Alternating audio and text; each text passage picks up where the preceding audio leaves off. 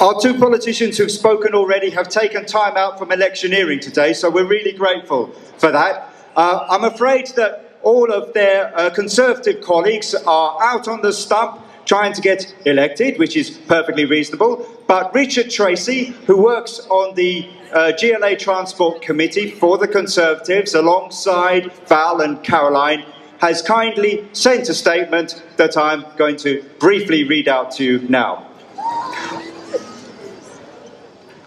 I'm sorry I can't be with you today, but I'm glad that Andrew Gilligan is here, and Andrew will be speaking in a minute, to represent the Mayor. I'm sure Andrew will talk about the vast sums that the Mayor is investing in cycling and the great work that is going on to help London cyclists, so I'd like to address something slightly different.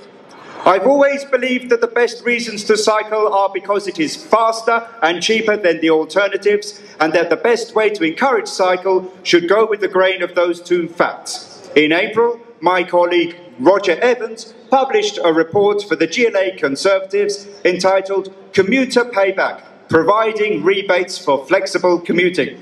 In this report, he made the case for giving rebates to commuters who have paid for an annual travel card and then underuse it. The Mayor has already committed to introducing some form of flexible ticketing in January 2015, and the GLA Conservatives will be pushing him to introduce our system of rebates and help give those thinking of cycling a push. That was a statement from Richard Tracey, Conservative member of the London Assembly.